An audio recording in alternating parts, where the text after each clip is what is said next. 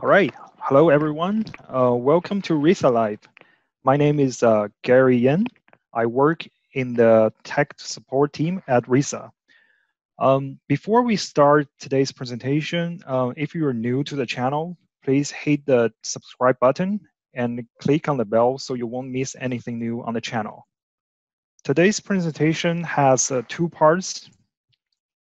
In the first part, I will briefly go through the reinforced concrete design features that we have in RISA-3D V18 version. And in the second part, I will give you kind of a preview of the new ACI 3.18.19 code changes in the next major release of our program. Now let's get started. Today, I'm going to use this model for demonstration. So if you joined our RISA training before, you might be familiar with this model. This is essentially a concrete frame that's taken out from a parking structure. As you can see that in this model, it has several different types of concrete elements, including concrete beams, concrete columns, and some concrete walls at the end. And before we jump to the model, I wanted to kind of show you a little bit about some of the global settings that's related to the concrete. As in the code, you can see that for the concrete code, we have different version of ACI code, Canadian code, and some British code, Euro code, and so forth. So here I'm going to go ahead and select ACI 3.18.14. And you can see that we have another two tabs. One is called concrete, the other one is the rebar. So these two tabs are specifically for the concrete design in RISA 3D. In the concrete tab, you can see that we have a lot of options for determining the analysis method. For instance, for doing your column design, when you consider the biaxial bending, you can either use the exact integration method or the PCA method. And we have some other options like what do you want to consider for your compression stress block. You can either use the ACI typical rectangular stress block, or you can use the parabolic stress block. And we have some other checkbox here for detailing and detail report. Here, I want to talk a little bit about these analysis using cracking section checkbox. If you check this box, the program will essentially use the cracked moment of inertia for your concrete members, the ICR. So for modifying these ICR factors, you can go to the members spreadsheet. And in the members spreadsheet, you can see different tabs. Here, we will look at the concrete beams and columns. So for these tabs, you can see that we have an ICR factor listed in there. So you can modify these ICR factor between 0 to 1. And here I want to talk about a little tip that we have in RISA 3D is, for instance, if you're in the spreadsheet and you don't know what is the parameters you're looking at, you can go ahead and click this cell. And on the left-hand side, the property panel, on the lower left, you can see that we have some additional explanation of what this parameter is. In this particular case, you can see that if you leave this blank, it'll default to 0.35 for the beams and 0.7 for the columns. These two values are essentially the ACI recommended value for the ICR. Now let's go back to the global model setting and look at this rebar tab. So in the rebar tab, it basically gives the user some option to define the rebar that they want to use, for instance, here for a column. You can define your minimum and a maximum steel reinforcement ratio you want to use for your column design. And here, there's a box for shear reinforcement for your beam. So here, you can choose a number of regions you wanted for the program to optimize your shear reinforcement. You can choose either 2 or 4. So what the region does is essentially the program will optimize your shear rebar spacing based on the actual applied load in this particular region. So in the mid-span where you have a less shear load, you can have a larger spacing compared to the end. You can have a tighter spacing due to the larger shear force at the end of the beam. Now let's go back to the model. I wanted to show you some general design parameters or properties for reinforced concrete members. Now in the V18 version of RISA 3D, if you click on a member, on the left-hand side, it'll show a property panel which listed all the parameters and information of this particular member. As you can see that we have some general information, for instance, the member label, length, what type of material, and the section you are using. And here I want to talk a little bit about the reinforcement ratio that you can define for reinforced concrete members. So here, there's an option that you can ask the program to optimize the rebar based on your design rules. That's the design rule option. So to modify the design rules, you can go to the member design rule spreadsheet over here, and there is a tab called concrete rebar.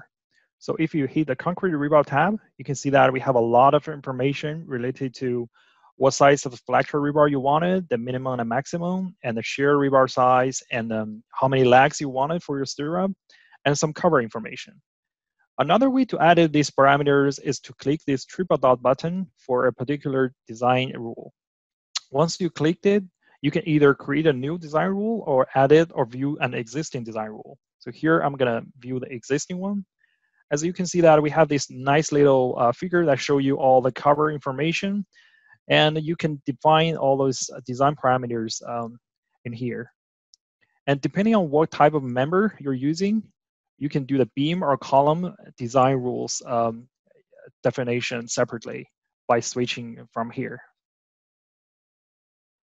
Another way of defining the reinforcement is to use the custom.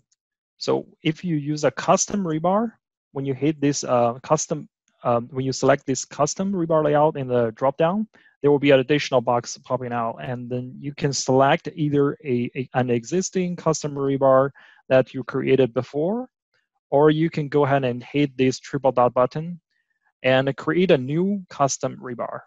As you can see here that you have the option of adding, top rebar, bottom rebar, and you can hit enter to create a multiple layer of reinforcement. So these essentially the rebar layout editor give you a lot of freedom to edit your reinforcement in the member based on your project need. So this type of custom rebar will be mainly used in an analysis type of project. Now going here, there are some additional design properties for this concrete beam. As you can see that we have some factors. The B factor, B effective, which is used for define the T beam or the L beam. So some of the users, they might want to use part of the slab as the concrete beam section. So here we give you the option of defining that.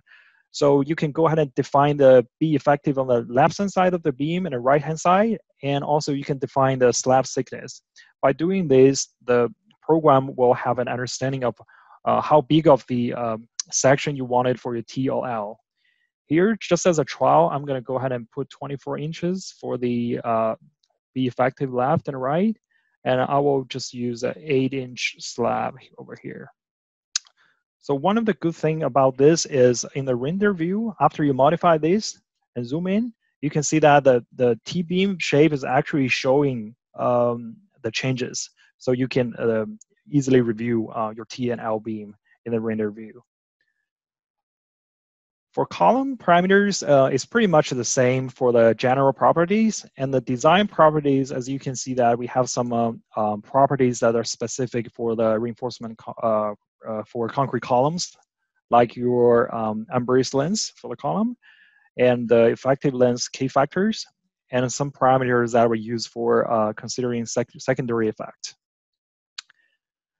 Now going to the concrete wall panel, the way to define the reinforcement in the wall panel is a little different than the typical concrete members. In the wall panel, the only option to do it is to use the design rules. So here we select design rules as typical. So if you wanted to review these design rules, you can click this triple dot button, go ahead and edit and view these design rules. And here you can see that you can go ahead and change how many layers of rebar you wanted, the rebar size, and cover information, and all those. And some of you might want to use kind of a custom rebar layout for your concrete wall. So there's actually a workaround that is to define your rebar size and then make your maximum and minimum spacing to be the same. This way will force the program to use the specific rebar spacing that you want. So after introducing all that, I'm going to go ahead and run this model. So before the presentation, I have already created a lot of load combinations over here, including some gravity load, wind load, and then seismic load.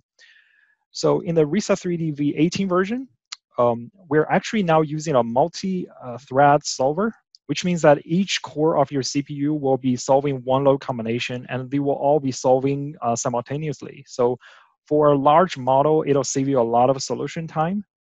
So here, I'm going to go ahead and use the solve batch plus envelope.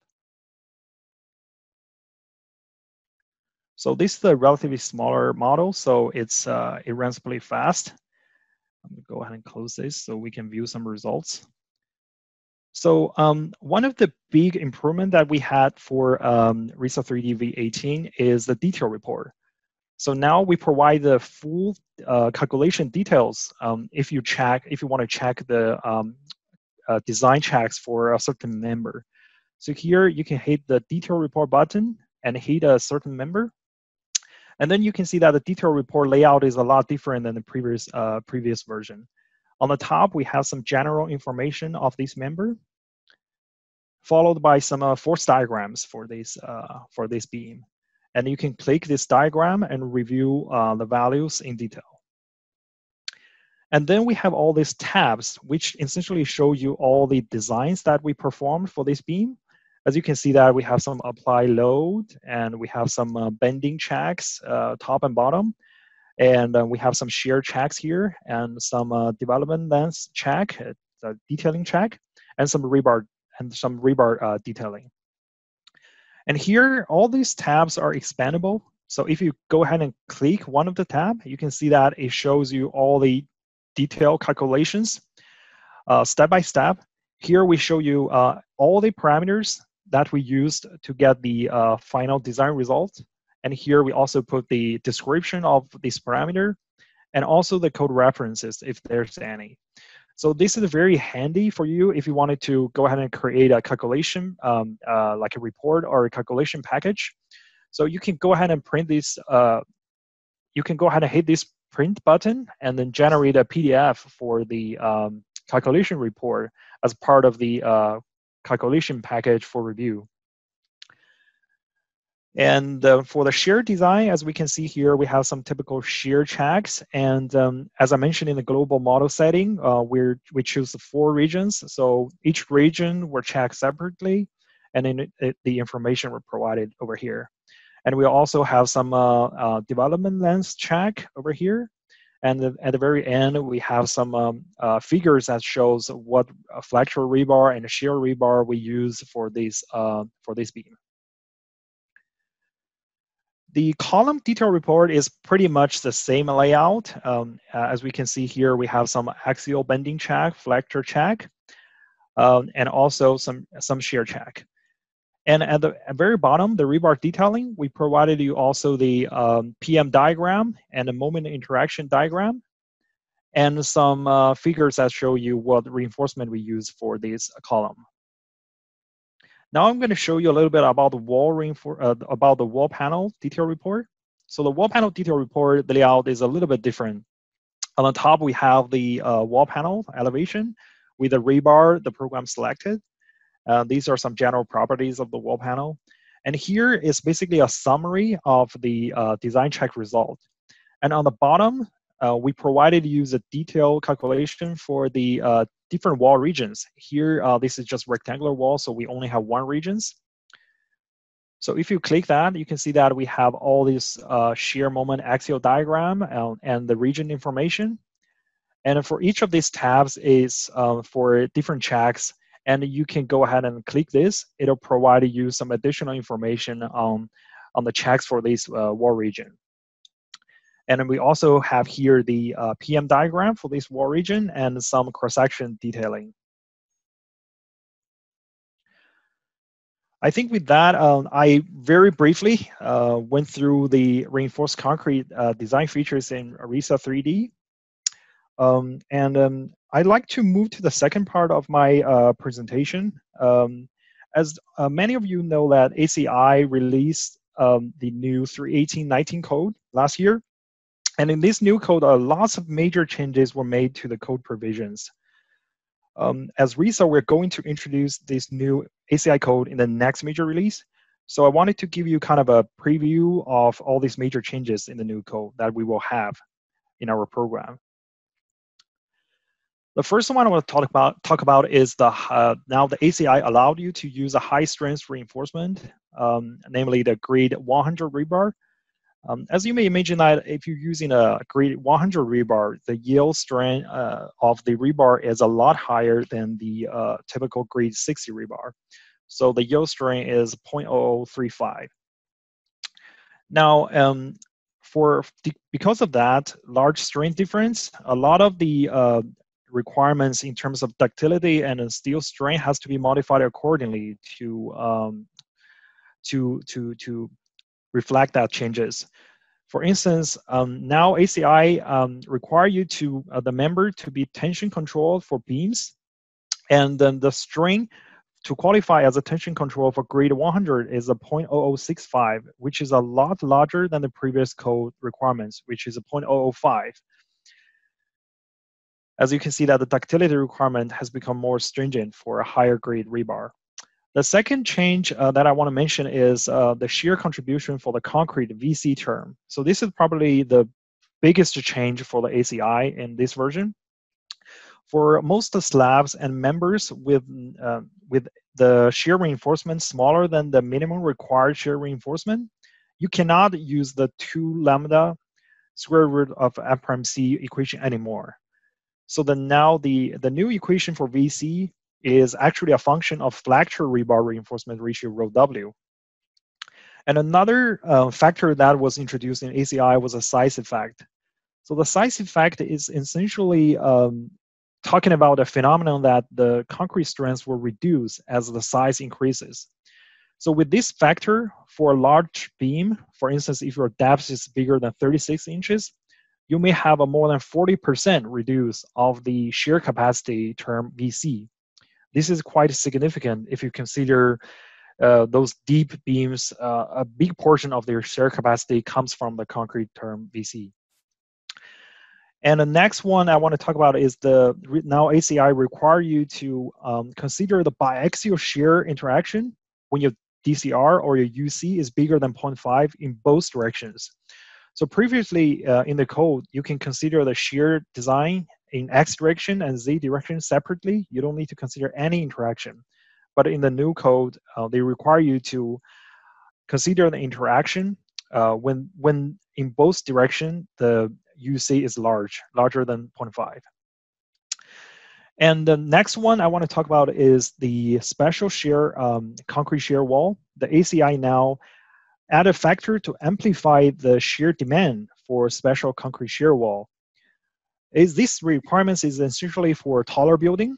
So if you have a tall concrete shear wall building, which are, let's say, higher than 20 stories, I was just saying to sum up my presentation today, we briefly went through the reinforced concrete design features in RISA-3D.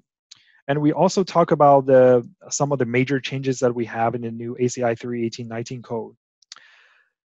As always, if you have any question regarding our program, please feel free to contact our tech support by email or by phone call. Thank you for your attention today, and see you guys in the next RISA Live.